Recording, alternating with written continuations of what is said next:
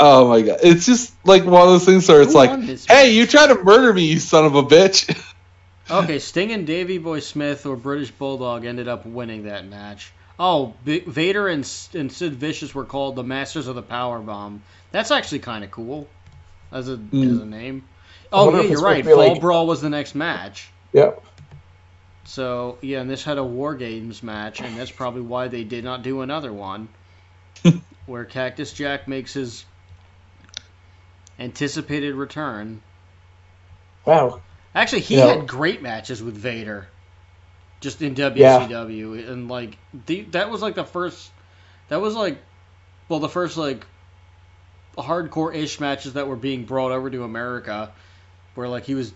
Where, like, Mick Foley just, like, you know, jumping off the ring apron onto, like, just the concrete was considered, like, a crazy stunt.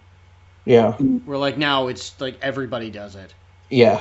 It's just wild how, like, it went from one thing to another within a 20 Well, I mean, Mick span. Foley constantly pushed the envelope, too, you know? Oh, yeah. I mean, that's why he's so highly regarded. Because nobody gave more of his body than that guy. And, you know, it's still a wonderful blessing that he's still on this earth. Yeah. And he's really funny. I can't wait till like this whole pandemic's over and like he can go back to doing his stand-up shows and things because they're a lot of fun. I went to one of them and it was a lot of fun. And Dee Snider's son opened for some reason and he sucked. Like his whole gimmick is his whole like bit is my dad's famous. I haven't done anything with my life. That's his like entire routine. And then like there was another woman who like also opened and she was like a former like writer for WWE and she was really funny. She was really, really funny actually. I forget her name.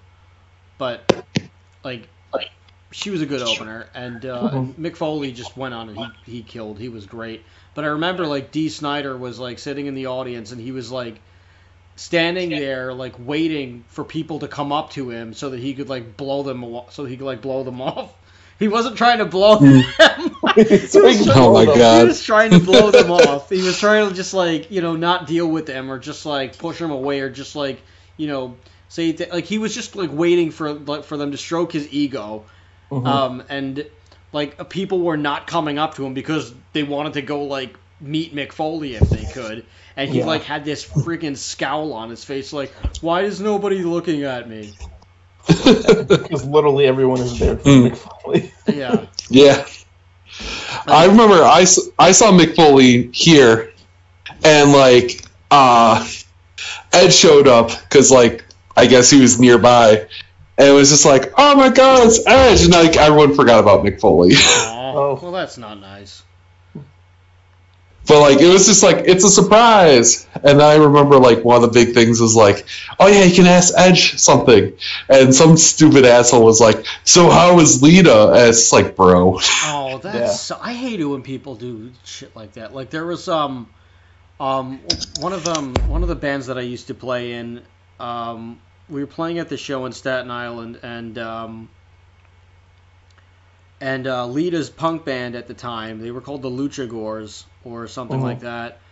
We were opening for her band, and and like I was just, she was there, so I went to go talk to her. I wanted to meet this lady who used to be on my wall, I'm trying to say it in the most non-creepy way, but like I had posters of her on my wall, and I was like, this is so cool. I used to have posters of you in lingerie. I'm like, now this is kind of awkward, but like this is also awesome. She was like, you should have just brought the posters. I would have signed them. And I was like, all right, she is really cool. Yeah. And then some idiot like goes up to her and he's like, so what was it like to like? So, like, what was it like to go through the rest of your life knowing that you screwed over Matt Hardy? Is this why you screwed? Like, why did you do this? Was Edge better, huh? Or whatever. And I was like, oh, god damn it.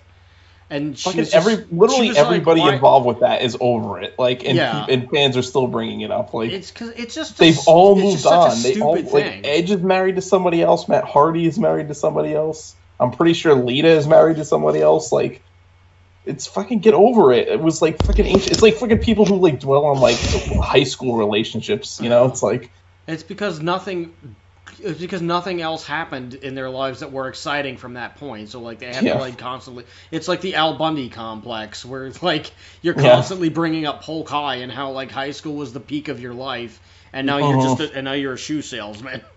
Yeah.